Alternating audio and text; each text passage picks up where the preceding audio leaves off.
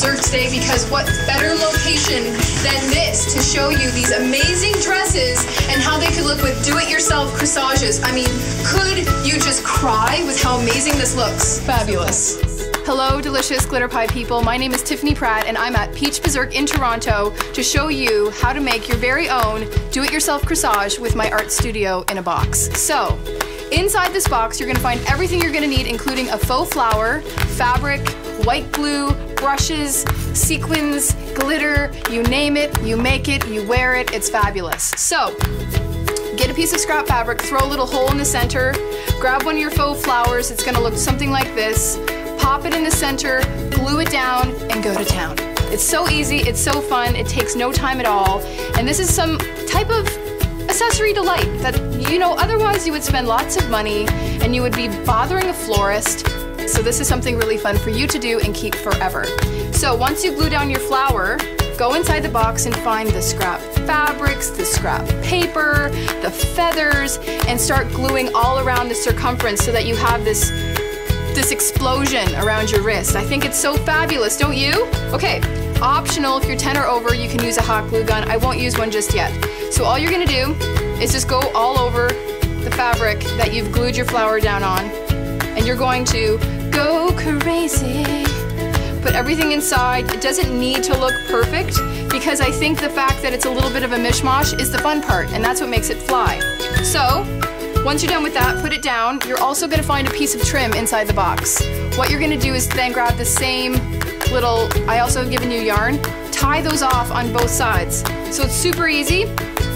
All you have to do is find a little hole, weave it through so that you can tie it around your wrist.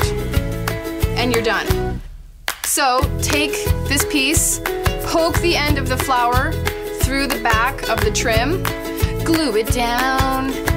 The trick with this corsage is that when you make something like this, think ahead.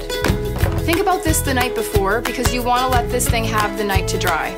So I've glued another piece of fabric on top so that the nub is not driving your wrist crazy as you wear it.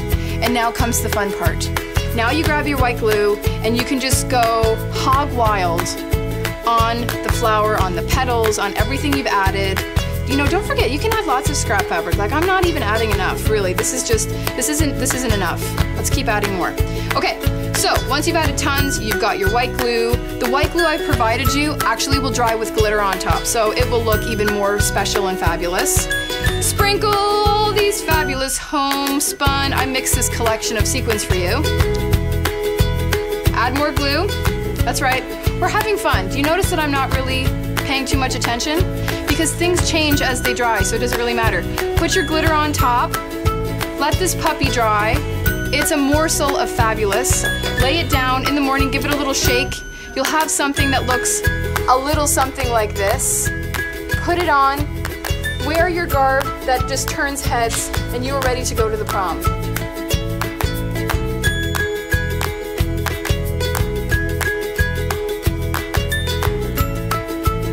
Bottom line is anything that you craft, let it dry overnight, leave it so in the morning you've got an armful of fabulous.